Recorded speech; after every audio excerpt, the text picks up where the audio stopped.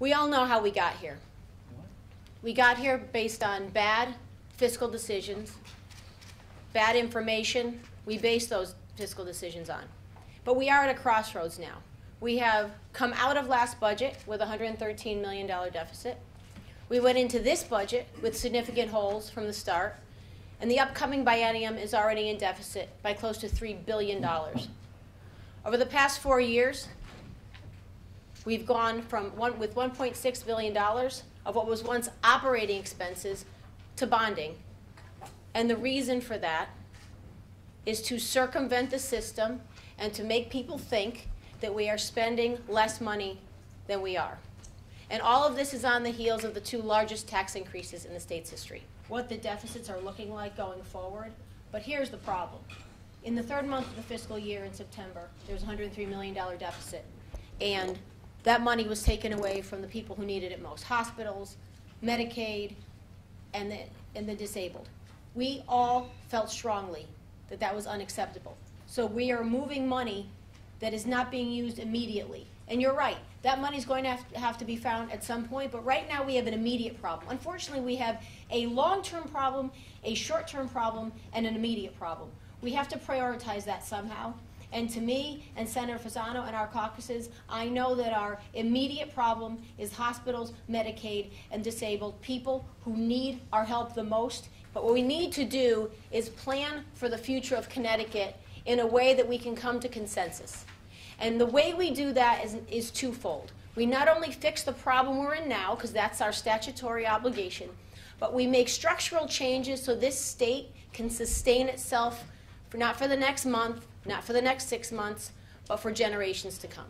It's the short-term initiatives, the shortcuts that we're going to do to fill the gap. As you all know, we're trying to close the gap between $350 and $370 million in fiscal year 2016 and $400 million at least for 2017. There's $13 million given to nursing homes. We're not touching that, but what wasn't talked about and was not part of the budget is a $4.8 million that was unilaterally transferred to union nursing homes. That was nothing the legislature approved.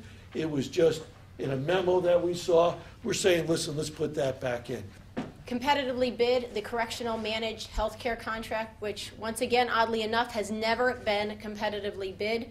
We spend millions of dollars on that health care plan, and we have never gone out to see how we can make it more efficient.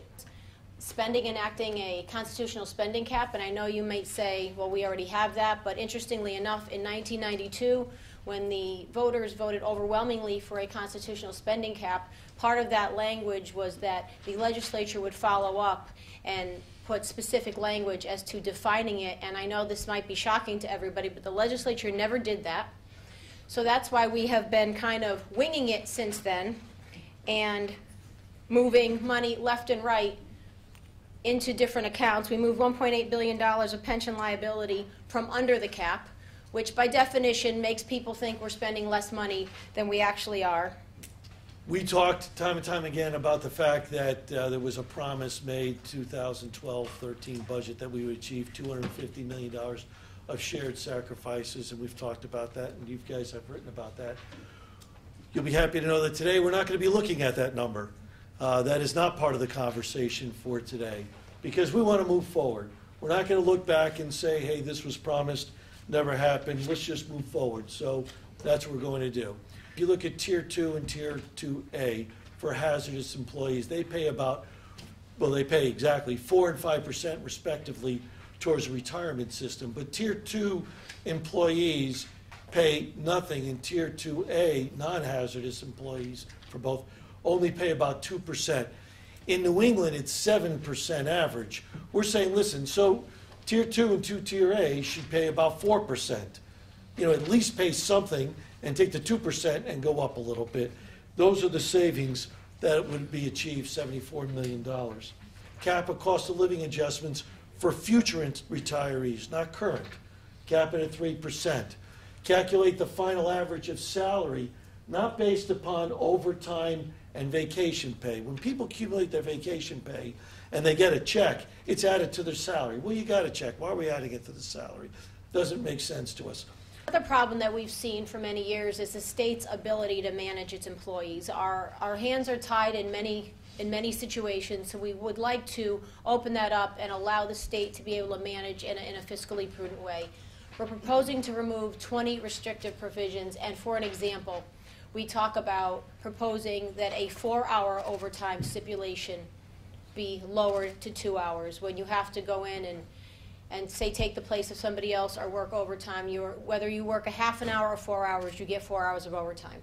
We are suggesting that go down to 2 hours. We're also proposing, which in our opinion is probably one of the most significant parts of these proposals, to institute a mandatory approval of labor contracts by the General Assembly. As you know, that does not occur now, and we believe that our need to approve that does several things. First of all, we don't believe that should be a decision just made by one entity.